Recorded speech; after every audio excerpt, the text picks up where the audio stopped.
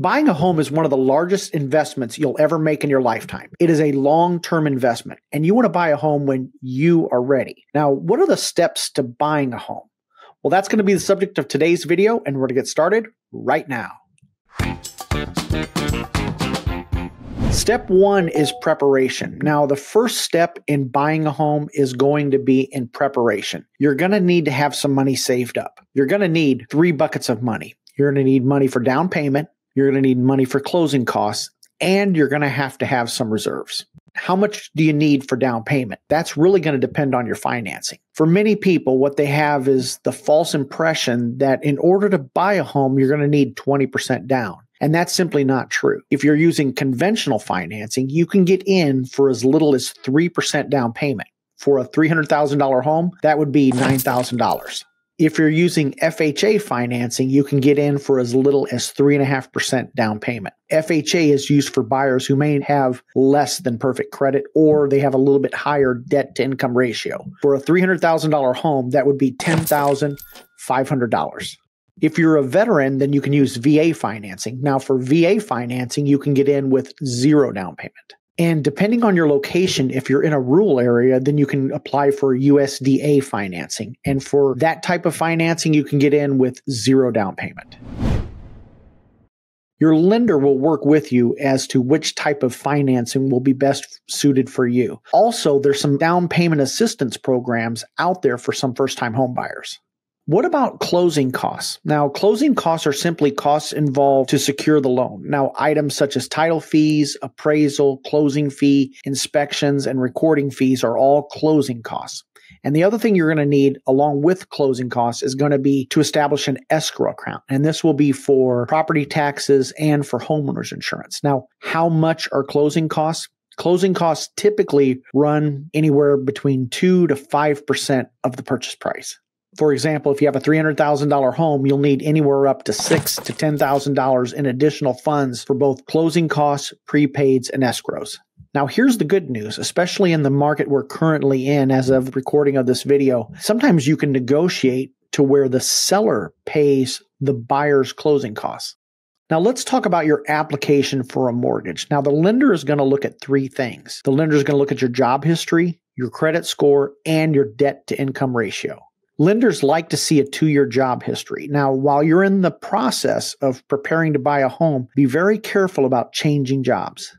Okay, let's talk about your credit score. Now, long story short, take care of your credit. The higher your credit score, the more options you're going to have. Pay your bills and pay your bills on time. And if you're thinking about buying a home in your future, be careful about going out there and buying that brand new car. Now, that brand new car is going to have a car payment, and that's going to vastly affect your debt to income ratio, and it could disqualify you from buying a home. So don't go out and rack up a bunch of debt. Pay things down. It's going to take some time, but it's going to be worth it. Finally, let's talk about reserve funds.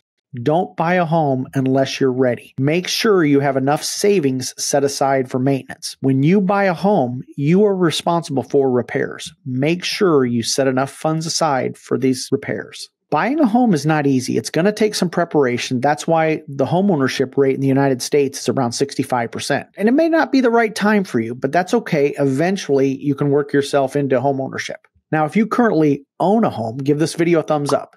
And if you're currently renting, don't give up hope. And if you have to clean up your credit a little bit, then go ahead and work towards it. The next step in the process is to get pre-approved with a local lender. The lender will need to get documentation from you. And it's okay to shop for lenders. Many buyers, they're afraid to shop for lenders because they're afraid it's going to have an impact on their credit score. As long as it's done within a short window period of time, it's only going to show as one inquiry on your credit score.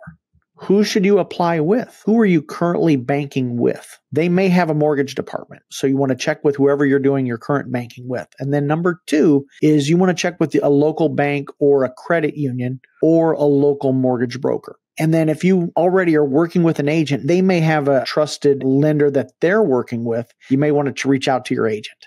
Why do I say local lender? Now, when you submit an offer, the listing agent, if they're familiar with that lender, then that's going to put your offer in a better position. Now, if you're in the Omaha area or if you're moving to Omaha, if you need help finding a lender, go ahead and hit me up. My contact information is in the description below. What documentation will the lender need? Now, the lender will need the following. Number one, they're going to need your current driver's license. Two, they're going to need 30 days of paycheck stubs. Three, they're going to need W-2s for the last 2 years from all employers. And four, they're going to need 2 months of bank statements where the funds for closing will be coming from. They'll also need the last 2 years of tax returns if you're self-employed. Now, what you can do is you can upload these documents to something like Google Drive, and then you have them readily available when you're applying with different lenders. Once you're pre-approved and you have your pre-approval letter, then you're ready to proceed to the next step. Now, before we proceed to the next step, it's kind of fun to see where people are viewing these videos from. So in the comments section, go ahead and put the city you're from in the comments below. The next step is to find a local trusted realtor. Now, where do you find them? Not all agents are created equal. You can start by asking friends and family. You can do some online reconnaissance and look for their profiles online, and you can look at Zillow and look at their Zillow reviews. And if they have a YouTube channel, you can check that out as well. You want someone with the heart of a teacher who's going to guide you and not just sell you a house. And you also want someone who's familiar with the market you're interested in. For example, let's say your friend is licensed in Nebraska and they sell in Omaha, but you're buying in Scottsbluff. You want a local agent in that market. Now, talk to your friend in Omaha because many agents have connections in other markets where they can set you up with a great agent in that market. Here's who you don't hire. Don't hire the first agent you meet. For example, let's say you're looking at Zillow and you're clicking on request a tour. Now that's going to put you in touch with an agent who is paying thousands of dollars to advertise on that site. Let's say you have a friend who is licensed, but they specialize in commercial real estate. If you're buying residential, then you want a residential real estate agent. What about just calling off the sign? Now, many buyers think they'll get a better deal if they go directly to the listing agent. That's called dual agency. Now, in my opinion, as a buyer, you want your own representation. If you're buying new construction, you want your own representation. If you go to a model home, be sure you bring your agent on your first visit. The agents that are in that model home represent the builder and the builder's best interest, not you, so you want your own representation. Now you have your pre-approval and you have your agent. Now it's time for the next step. Step 4 is going to be finding a home. Now your agent will set you up on a search for a property on the MLS. Now the MLS stands for Multiple Listing Service. It takes all of the listings and it makes them available to all of the agents from all different firms. Now, you might ask, well, why can't I just use Zillow? You can. However, many times Zillow has outdated information. That's why the MLS is a better option because your agent can set you up on a search the minute that home hits the market. Okay, you want to set realistic expectations. The perfect home does not exist. What you're looking for is a home that fits 80% of your needs. 10% can be changed and 10% you can live with.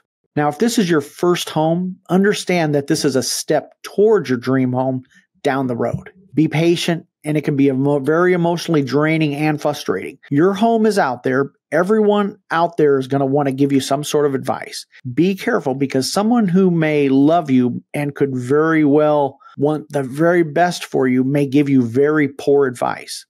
Or they're giving you outdated advice, or they purchased a home 10 years ago. So you want to be careful about that. Now, if this is your very first home, you may want to shy away from buying a foreclosure or a short sale. Why is that? Okay, number one, many times these type of properties are sold as is and the seller's not going to make any repairs. And then two, you want to look at, do you have additional funds to make those repairs? Are you skilled in those repairs? Do you have time to make those repairs? And then finally, a short sale can take up to 6 months to even a year to close. Now, in the world we're in right now, we don't see a lot of short sales out there. And what a short sale is when a seller is upside down in the loan. They owe more than what the property is worth. And those can take a lot of time to close. So if you're a first-time home buyer, you may want to shy away from those types of properties. Once you have found a home, your realtor will help you draft the purchase agreement. This is a legally binding contract. Be sure you understand what you're signing. Read the contract. If you don't understand something, ask questions. When you write an offer, the seller has 3 options. The seller can accept the offer, they can reject the offer, or they can counter the offer. When you write a purchase agreement, you'll also need to provide earnest money. Earnest money or an earnest deposit is usually somewhere around 1% of the purchase price of the home, and the earnest money shows that you're a serious buyer. If the offer is accepted, the earnest deposit check is cashed, and the earnest deposit gets applied to the purchase price at closing. If the buyer and the seller agree to terms, then congratulations, your home is now in pending status. Step number 6 is the escrow process. Now, if you'd like a detailed explanation after the offer is accepted as to what happens next, click on the card above and I'll leave a link to another video in the description. Once the home is under contract, it is called in escrow or in pending status. Now, the lender and the title company will begin the closing process. If the buyer has elected to conduct a home inspection, in our market, the buyer has 14 days of due diligence to conduct any and all inspections. The lender is going to order an appraisal. Now, the buyer pays for the appraisal, and the lender has an appraisal done to protect the lender and the buyer to make sure that the buyer is not paying more than what the property is worth. The title company does a title search to make sure that the property is free and clear of all liens and encumbrances on the title. A termite inspection is done to make sure that the property is free of wood-destroying insects. One of the conditions of the loan is the lender wants to make sure that the property is not infested with termites. While the home is in escrow, the buyer is going to order their homeowner's insurance. Now, if you're buying a home, make sure you understand the type of coverage and the policy, especially in the Omaha market with our frequent thunderstorms and hail damage to roofs. It can be a very unpleasant surprise and could mean a lot more money out of pocket if you don't order the right type of coverage. So make sure you talk to and discuss your coverage and your policy with your trusted insurance provider. Before closing, the buyer is going to contact the utility companies and transfer all the utilities into the buyer's name before closing. Now, this can take a couple of days, so you want to make sure if you're a buyer that you give yourself plenty of time and do this about a week or two before closing. While the lender is working on final loan approval, don't be surprised if the lender reaches out to you and asks for more documentation. If they ask, as a buyer, you want to move quickly and provide them with that documentation. 24 to 48 hours before closing, the buyer is going to conduct what they call a final walkthrough. The house should be broom clean, and if the buyer has requested any repairs, the seller should provide the buyer with any paid invoices showing that the work has been completed. The walkthrough is to ensure compliance with the purchase agreement. A day or two before closing, you're going to get final numbers from the title company and or the lender for closing. Review these numbers carefully, and if you're buying, you'll need to bring a cashier's check to closing along with a current government-issued ID. Step 7 is closing day. Now, closing is an exciting day. Now, finally, the day has arrived, and there's several important details about closing you need to know. Now, if you want to hear all that happens on closing day, hey, be sure to watch this next video, and you make it a great day.